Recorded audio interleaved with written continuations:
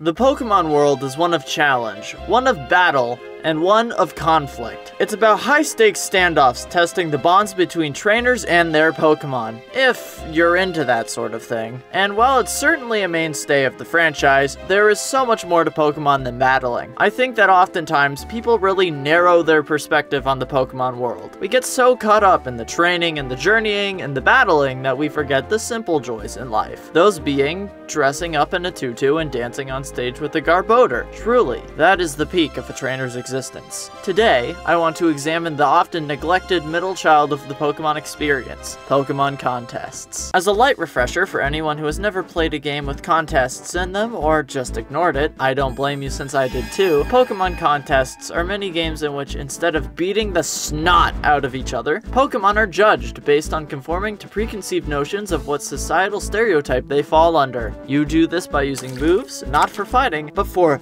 dramatic effect, to impress a panel of judges. But if we're pulling the same logic that Pokemon uses to justify battling, then it's not really about the looks or comparing yourself to others. It's about strengthening your bond and perfecting your performance for your own self-improvement and happiness. Nah, this is a cutthroat world full of questionable rules and psychological warfare. You think becoming the champion is hard? You haven't even stepped into the terrifying minefield of performances. There are 5 categories based on general attributes: coolness, beauty, cuteness, cleverness, and toughness. They are supposed to be diverse enough that each Pokemon can become a master in 1 or maybe 2, but one Pokemon can't easily take all 5. This isn't a part-time endeavor, this is your life now. You can't go back. You're gonna need an elite team of only the raddest, most tubular, most neato burrito Pokemon. Or you can pump them full of Pokeblocks. These little guys have their own separate minigame in some versions. The math behind these things is pretty complex, but basically if you blend up some berries, spin them real fast, and force feed them to your team, they're going to start contests with a bigger lead. I would say that this is probably a legal performance boosting activity, but the machine is literally inside the lobby and a little girl gives you the materials. Should you trust her? Probably not, but the path to victory is laced, so you better start taking your meds. In all seriousness, don't do that stuff. Anyway, in Gen 4, blocks got replaced with Poffins, and in Gen 6 there was a significant overhaul, but in all totality, the foundational principles have stayed the same, expressing one feeling through all aspects of the Pokemon and the performance. After all the prep work is where things get serious though. It is time. The first round is purely visual based, just how much your Pokemon exuberates their chosen category. How cool is your Lucario? How tough is your Swampert? How cute is your Mr. Mime? This determines the base number you'll be competing at for the rest of the contest. It's really important, but it's also pretty boring to be honest. Like, come on, everyone already knows that Basculin is the most beautiful Pokemon in existence. Do we really need to be doing this? I'm sure you think your Gardevoir is great, and I'm sure you think your Melodic is majestic, but you just can't compare to the natural grace and allure of the red-striped Bass Boy. I've basically already won by entering. But that's not the only component of contests, or else my Basculin would have already won Masters in every category. But no, there is in fact a second round. After all, this is a performance, an art. This is not based upon looks alone. There is craft and mastery. Well, as much craft and mastery that there can be in 4 buttons, which, in all honesty,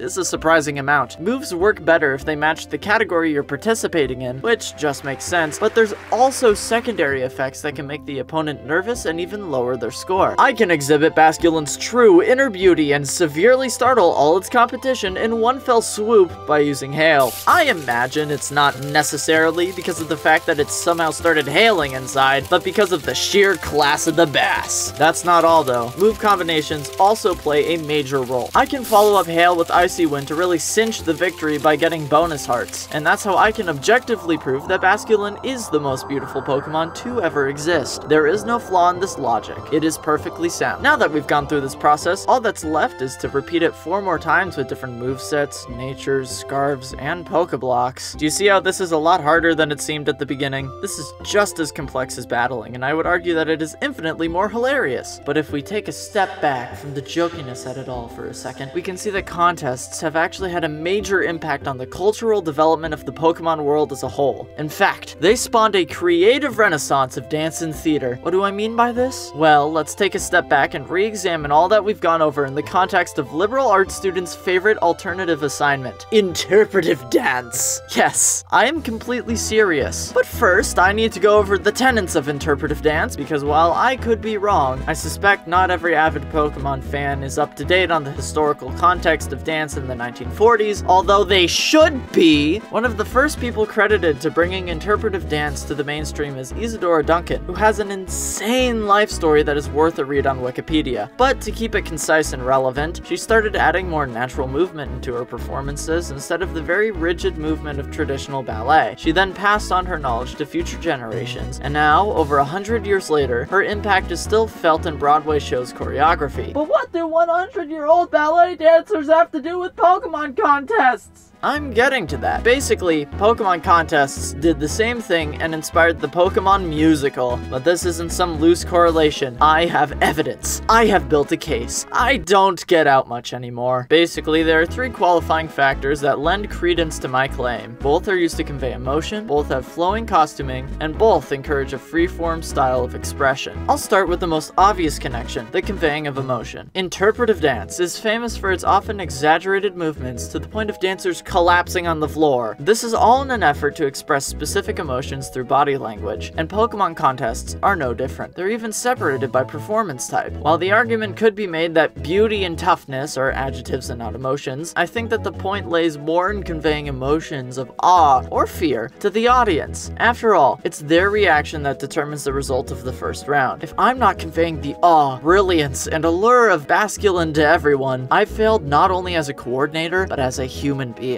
Specific actions can be paired as well. Normally, intensely and menacingly staring down someone with murderous intent before literally exploding would be a horrific, traumatic experience. But on the stage, it becomes a beautiful expression of the chaotic nature of the world and the fragility of life. Imagine a pile of sludge doing that on a stage in front of a live audience, and tell me you wouldn't weep. You can't. That's real emotion. That's interpretive dance! That's not all, though. Let's examine the one specific item that increases a Pokemon's appeal to the audience: the scarf. This seems like a fairly reasonable and inconsequential choice, but if we look deeper, we can find that it actually wraps right back into interpretive dance. But first, costuming. Costuming is very important. While ballet often has the typical tutus and ballet shoes, which granted are a little present, overall to me the costume screams interpretive dance, albeit with the typical nonsensical Pokemon fashion thrown in. Costumes in interpretive dance often feature ribbon or loose cloth of some kind, which, if I'm understanding correctly, is because it accentuates the freeform gestural and expressive movement associated with it. Which, if we look at the contest spectacular costumes, what do we find?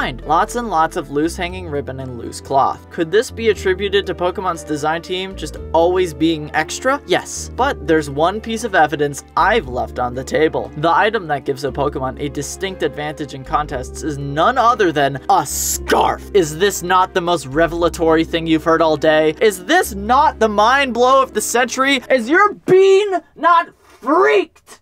Okay, maybe not, but it is a neat detail that the one item that increases performance falls in line with what interpretive dance's typical costuming is. There's one more connection to be made though: freeform movement. Now I know that nothing says freeform movement like turn-based button pushing, but for the sake of argument, I will make my case. Contests have a certain flow to them. Your opponent can place unforeseen restrictions on you, and you can adapt your strategy as the contest continues. It's this kind of adaptability, customization in the moveset, and dynamic flow that really sells the idea of freeform movement to me. Do you want to bring a Pokemon that is typically stereotyped as tough to a toughness contest, and then have it use exclusively cute moves to create an in-game meta-commentary on the unreasonable standards placed upon Pokemon from an early age to fall under specific stereotypes? You can do that. You're not gonna win, but that is the cost of true art. What really interests me though is what happened after the removal of contests during the move from Gen 4 to Gen 5. Because just as interpretive dance informed Broadway in real life, I think that Pokemon contests informed Pokemon musicals. The costuming, the emotion through movement, it's all there. Granted, in a very cost-effective form, but it's there and it is glorious. Finally, my Basky boy can fulfill their lifelong dream, playing a star role in a sweet soiree on Pokemon Way. Truly, destiny fulfilled.